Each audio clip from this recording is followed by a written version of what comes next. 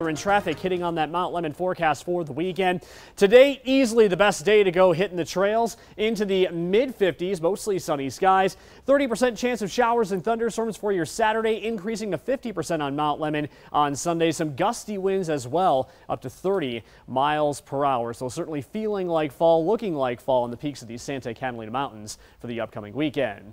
Today for the valley floors, low to mid-80s in Metro Tucson, pretty close to where we should be for this time of year.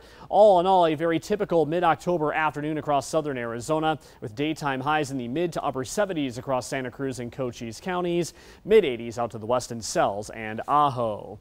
The Rex block pattern that has dominated the weather over the last several days, well, it's still holding serve, and it's going to start to budge heading into the weekend. Area of low pressure slowly moving in our direction, finally making it into the state early next week. In the process, the winds will pick up, perhaps some isolated showers and thunderstorms first half of the weekend. Best bet for scattered storms out to the west on Saturday, and then scattered storm chances in the forecast Sunday, Monday, and Tuesday here in Metro Tucson. Maybe the best chance of storms coming on Monday afternoon. Not a weekend washout, just plan on dodging a few raindrops. It will be blustery Saturday and the first half of Sunday. Those southwest winds gusting as high as 30 miles per hour. Daytime highs mid-80s tomorrow, back to the low 80s for much of next week, very close to mid to late October standards, just a degree or two below average.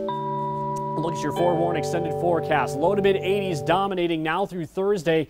Finally, that storm system starts to move east of the state the middle of next week. More sunshine breaking out. Daytime highs around 81 to 82, and your nighttime lows coming up as well. Upper 50s to low 60s for the next several nights.